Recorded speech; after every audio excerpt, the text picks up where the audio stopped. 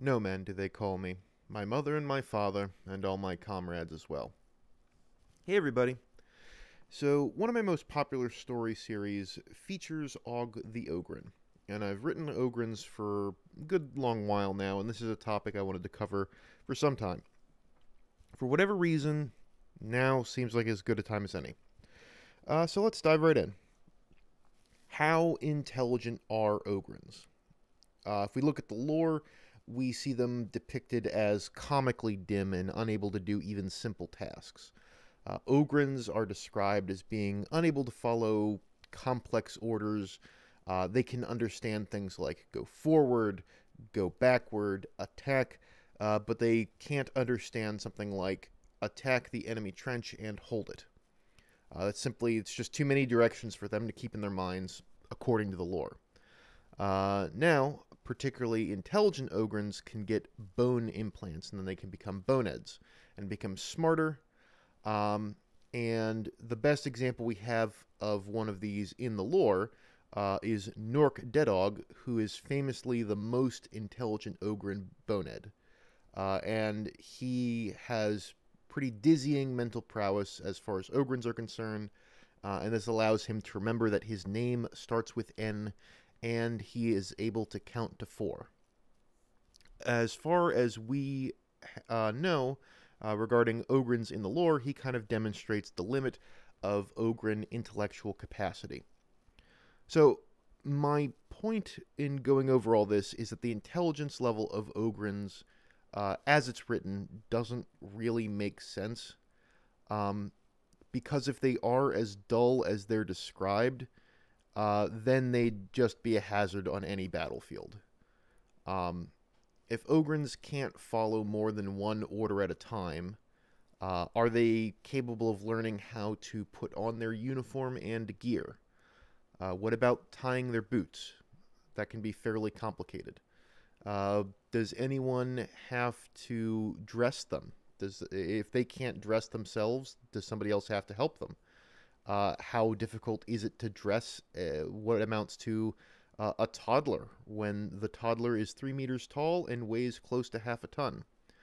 Are they taught how to handle their weapons, which are essentially giant auto shotguns? Do they know not to point them at other people? Do they know about trigger discipline? Do they know how to use grenades properly? What are their responsibilities when they're in camp? So these are kind of issues I try to explore in the Og the Ogryn series, and pretty much anything where I'm writing about Ogryns, though Governor Greg is much more comical, I think. Um, Basically, I'm trying to make the Ogryns make more sense. Because as they're written, which I think is more to be funny than it is trying to accurately depict a simple-minded giant fighting on the battlefield, I mean, it just doesn't make sense because, like, it doesn't make sense for Nork to not be able to count past 4, because when you learn to count, you learn by counting on your fingers. So it would make more sense that he could count to 5, since you have 5 fingers on a hand, or he couldn't count past 10, or he could get up to 10. Like, that would make more sense. 4 is just it's just a low number, so it's funny. Which is fine. Like, I don't mind. I think the lore is funny regarding them. But if I actually try to write Ogryns, it doesn't make sense to hard stick to these lore restrictions. Because if we take these kind of descriptions of Ogryns at face value, Nork Didog's mental abilities, and consider those to be exceptional, Ogryns are simply unusable as troops. You literally couldn't get them to be anything but dangerous to themselves and everyone around them on the battlefield. You might be able to give them crude weapons and kind of herd them towards the enemy, like crude melee weapons, kind of in the way that Chaos cultists or Chaos Space Marines will wrangle and kind of herd Chaos spawns into battle. They're just kind of flailing, dangerous, crazy things. But I personally would not give guns to anyone whose mental capacity is eclipsed by a 4-year-old child. Um, so, what's the solution? I think the simplest answer is you increase the mental age of Ogryns a little. The way Games Workshop describes them, sometimes they sound like they're even less mentally capable than like my dogs. Like my dogs can follow two orders. I can tell my dog, uh, you know, come inside or come over here. Let's get in the car or whatever. I can give my dogs a couple different orders and they can combine them. They're smart enough to do that.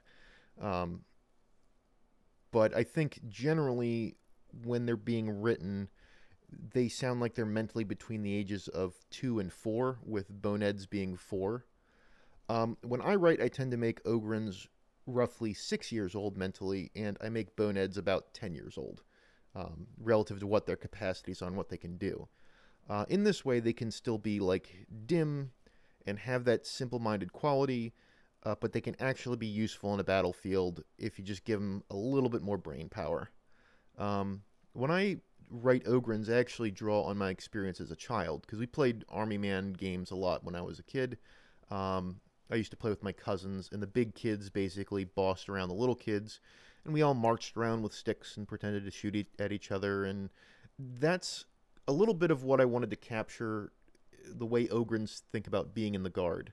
Like, it's kind of a game to them. And they want to be the best, and they love the Emperor because he's big and good. And, yeah, and I kind of think that captures their childlike quality, and also the tragedy that these big-hearted giants are used in these massive wars of attrition, and everyone just wants to protect the poor little Ogryns and don't want to let anything bad happen to them. The other reason I boost their intelligence is because I think if they're too dumb, they simply can't function as characters.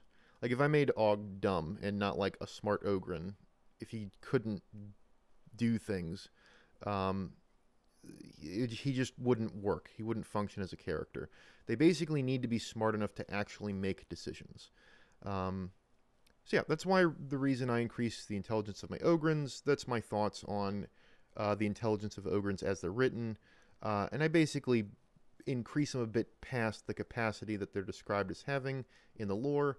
I just think it makes more sense from a world-building perspective and a character perspective. So yeah, anyway, I'm No Man, and thank you for coming to my TED Talk. But if you're actually interested in this kind of behind-the-scenes talk or explanation, or, me just blabbering on my thoughts, you can join my Patreon, and I will post these sorts of videos on a close to weekly basis. Anyway, I hope you all found this interesting and enjoyable. No Man out.